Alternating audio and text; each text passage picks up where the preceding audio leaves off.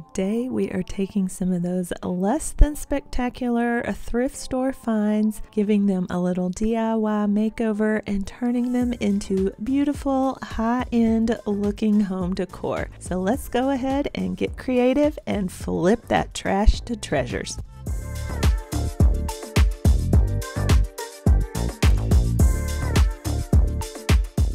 Welcome back to my channel, or if you are new, welcome. I love to go thrifting and I see potential in some of the scrappiest looking thrift finds. This particular flip is going to be from the Goodwill bins, where I found this very large mirror for only $10. You can see it was falling apart and the stain on it had kind of a orange tint to it, which I was not fond of. For $10, I was willing to take a chance on it. My husband hammered the backing back onto the frame, and luckily that was all it needed to put it back together. With the mirror back together, we are going to use this medium grit sandpaper block. It has this beveled edge, which will make it easy to get into the cracks and grooves around the frame. I just want to lightly sand and scuff up the finish on this. We're going to come back in with some paint and a really pretty sage green color. I am working on a couple of big projects around my house. My son recently got married and moved out, so his old bedroom is completely empty and I'm transforming it into my own personal office, something I have not had in almost 20 years. So I'm excited about that. I share a space in my guest bedroom, so by moving my office out of the guest bedroom, I also am going to be refreshing that space. So this mirror will be perfect for either one of those rooms. I haven't decided yet because I'm still getting furniture and accessories for both places, but you can't go wrong with a $10 mirror to freshen up either one of those rooms.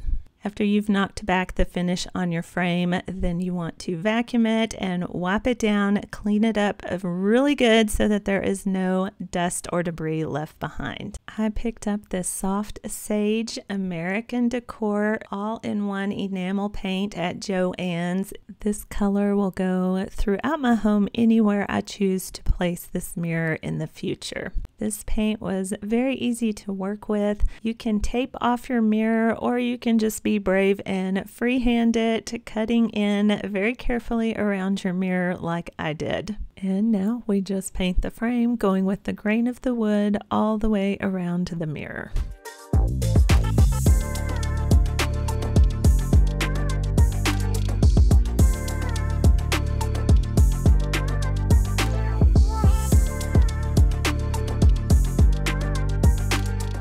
You can see after the first coat there is still some of the original color coming through, so it will require a second coat of paint once this fully dries. I have not painted with this particular brand of enamel paint before, but I loved the coverage. It was smooth and it did not leave a lot of streaks. I just made sure to go with the direction and grain of the wood frame. Again, just carefully cutting in, making sure it's all double coated. The second coat covered up all of that original stain. Nothing was coming through, so we're just going to make sure that it has 24 hours to dry and cure, and then we're going to go back in with this Waverly clear wax to coat and seal our paint. This time I am using a sponge applicating brush to apply that clear wax, working in small sections. Once I put it on, I used a paper towel to wipe off any excess. Once you have coated the entire frame with this clear wax and wiped off any excess, let it dry a good 24 hours. And then come back in with a soft lint-free rag and buff the wax. You can buff it to any sheen you desire. You can go heavy-handed all the way up to a high gloss shiny finish, or just give it a light buff like I did here. And as easy as that, with just a little bit of paint, I have turned this $10 Goodwill bins mirror into a high-end looking home decor piece.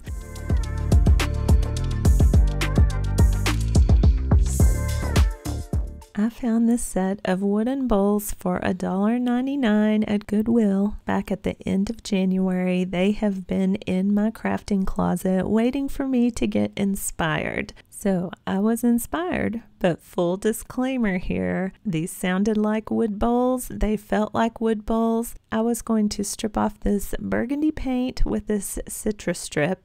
So I went through the entire process of that. It was when I was scraping and washing the citrus strip off that I discovered these are pressed wood bowls. So my intent to strip that paint and give a natural wood look to these bowls went out the window. So plan B, here we come. I am now going to use this pre-mixed joint compound to coat the bowls, give them a rough kind of pottery look to them. Then we're going to paint them and antique them. Had I known these were not wood to begin with, I would not have had to strip all of that paint off. I could have saved myself a lot of time and effort, but the way it goes sometimes with DIY projects, you have to shift gears and you never know until you start something. I started out using my putty knife to apply the joint compound and that was not working. So I then resort to just using my finger, smearing the joint compound on the inside and outside of the bowl. It does not have to be smooth or perfect. I want that rough look to it, like a hand pottery piece when I'm done. I made sure that it was just a light coat, especially on the bottom where it would still sit flat. This particular joint compound is a favorite of mine because it goes on pink, and when it is completely dry, it is white. Make sure that you allow your piece to dry completely before you start your painting process. And here is what it looks like after I let it dry for 24 hours. If it is too rough for your liking, you can use a little bit of sandpaper and knock that texture back. I particularly loved the way this turned out as far as the texture. I am using that American Décor eggshell finish all-in-one enamel again, this time in the color Cream Puff. I also got this at Joann's.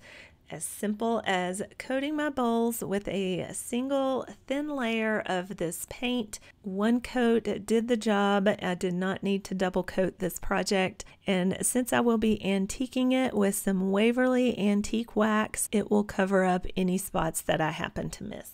Make sure your paint is completely dry before antiquing. I again waited 24 hours before I used my wax brush to come in with this Waverly antiquing wax. A very light coat will do the job, and then using a paper towel before it dries, wipe any excess off. After I antique it and let the antiquing wax set up, I'm going to come back in with that original enamel paint color, thin it down with a little bit of water, creating a whitewash. I will brush that on and then immediately wipe it off. This will just knock back some of that antiquing that is on the surface, leaving it down in the cracks and crevices that your joint compound created. You can do this process on anything that you can dream up: vases, pottery, picture frames. The possibilities are endless, and you can use any color palette that works and coordinates with your home decor.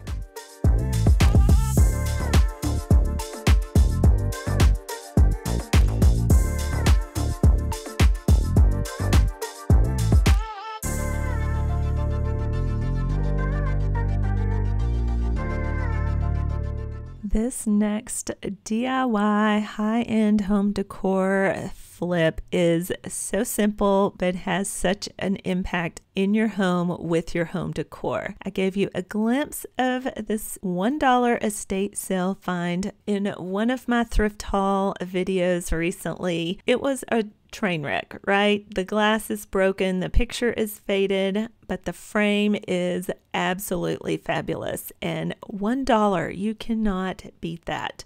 So, since the frame was in such good shape, there was not much to do for that except pull everything apart and give it a good cleaning. I like to blow these cracks and crevices in these ornate frames out with a can of compressed air.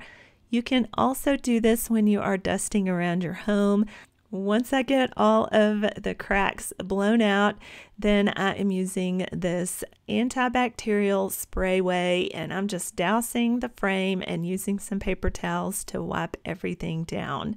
I bought the canvas print that I am placing in this frame from Temu. I will have the canvas linked down in the description box below. Using the mat that came with the frame, I am positioning out where I want to cut the canvas. Once I get that placement, I just mark it with a pencil and then cut it out. Because this frame is a little bit older, I want to secure my canvas to just a piece of poster board just so that it lays nice and flat. I don't have glass that I'm using, so this will just help to stabilize the canvas and keep it from buckling and wrinkling up. I'm using some double-sided Scotch stick tape to adhere the canvas to that poster board. This way it doesn't ruin the canvas.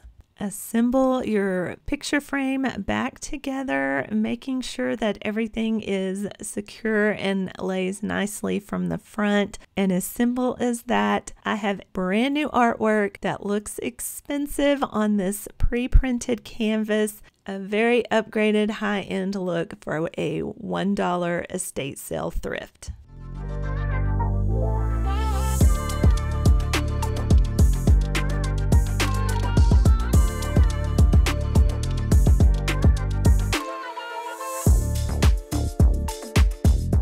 This 1990s style vase does not shout out high-end home decor for 2024, but I loved the shape, I loved the size, and I saw so much potential to make it into this inspiration piece from Pottery Barn. I cleaned it up really well, washed it and wiped it down, made sure it was clean and dry. Took it outside to give it a very light, rough coat of this white spray paint. This is more for like a primer coat so that the texture and treatment we're going to do on the vase will adhere. Once that primer coat of spray paint has had time to completely dry, we're bringing it inside where we are going to use this jute rope, some joint compound, and a fork to create our texture on the vase. I'm going to roughly measure out 3 grid lines. This is going to be where I attach that roping that I picked up from Dollar Tree.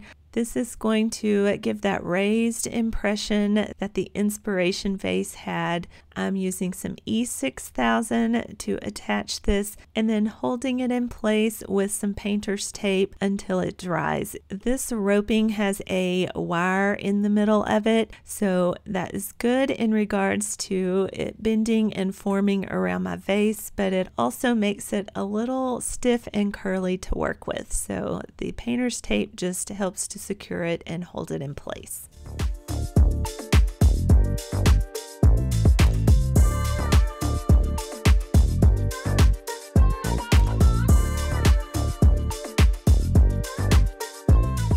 Once I have placed all of the roping around my vase, following those grid lines that I marked, I'm going to let it sit here on my counter and dry overnight just to make sure that E6000 is nice and adhered and the rope is in place. Once I was confident that the rope was not going to fall off, I removed the painter's tape and started working on my texture. I am using this DryDex joint compound again to create the texture on my vase. This goes on pink and dries white, so you are sure to know when your project piece is ready for the next step. Using a small putty knife, I am just going to spread and smear this joint compound onto my vase. I want it to have some texture to it. I want it to look like homemade pottery. I want to make sure that I cover that rope that I attached to the vase. It can have thick and thin areas on the vase. That is what is going to give it that high-end homemade pottery look. I just continue working around the entire vase, spreading on that joint compound, making sure that I am getting the texture and the look that I was going for along the lines of that inspiration piece.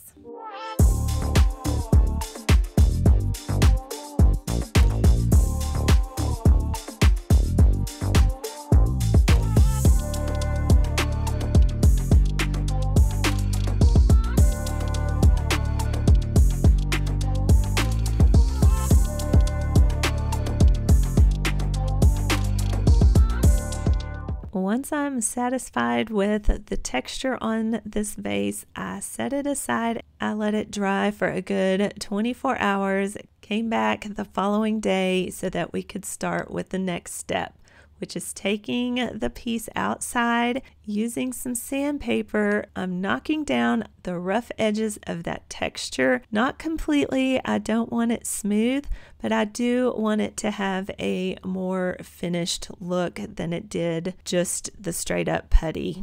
There were some deep grooves and some peaks on the joint compound that I did not like. So you can definitely control how much or how little texture you have. This is absolutely forgiving and you can get the look that you're going for. Be sure you wipe down your piece with a damp rag, making sure that it is free of any of that dust and debris from where we sanded. That inspiration piece had some ridging in it, so I am going back in and putting another very thin layer of joint compound. I am putting mine on that largest middle band, not very heavy or very thick, just enough so that I can take my plastic fork and run it through that joint compound. I am using my cake decorating Lazy Susan stand so that I can spin my vase around and get a more uniform and consistent look when doing this. You can see here how I created the ridges in my pottery piece, again keeping it a little rough.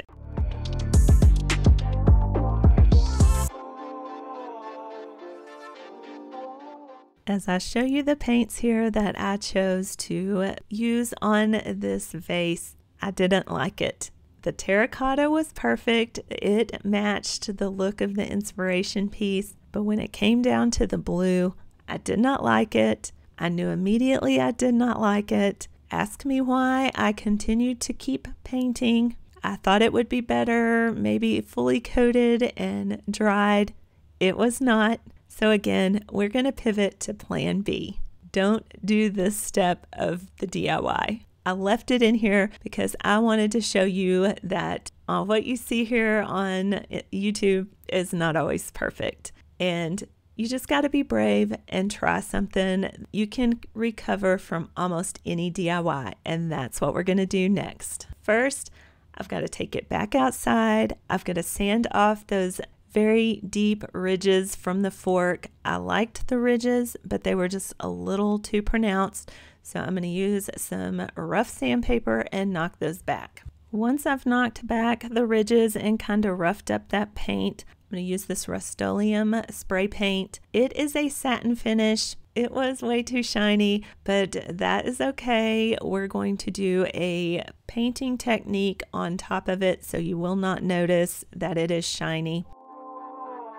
I'm using these colors here. I have gray, light cream, bleached sand, and fawn.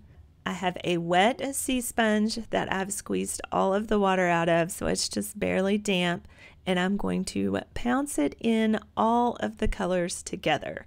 I have shared this technique before on different projects. It is foolproof for me. If I can do it, you can do it. You can't mess it up. You can add more paint, take paint away. This is a very forgiving and easy painting technique. So just keep pouncing.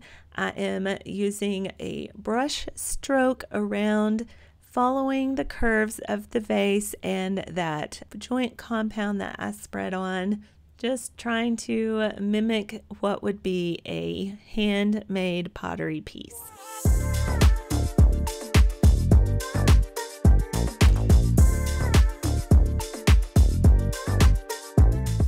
Once I have the entire vase covered with those 4 colors blended together, before it dries, I'm going to mix a little bit of black acrylic paint in with those same colors, and I'm going to randomly pounce that on top of the vase. And because I want it to have a softer look and a more natural age look to it, I'm taking a damp paper towel that I've squeezed all the moisture out, and I'm going back over top of the paint and just softening it by pouncing it on top of that black paint mixture. This is just going to blend it out. It looks very spotty right now, but the more you blend it, the more you pounce. Go straight down and straight up. You don't want to smear it. You want to literally just pounce on your paint. It is going to blend out and look more aged and authentic. These colors together are also blending in, giving it that subtle grayish blue color that was more uniform but representative in that Pottery Barn inspiration piece.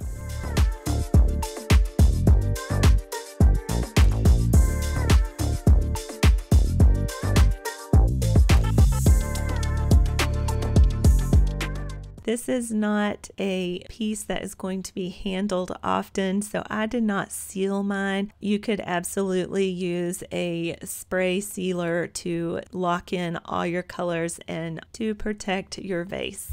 I am very happy with how this eventually turned out. It looks stunning, and it is a one-of-a-kind, high-end home decor thrifted DIY.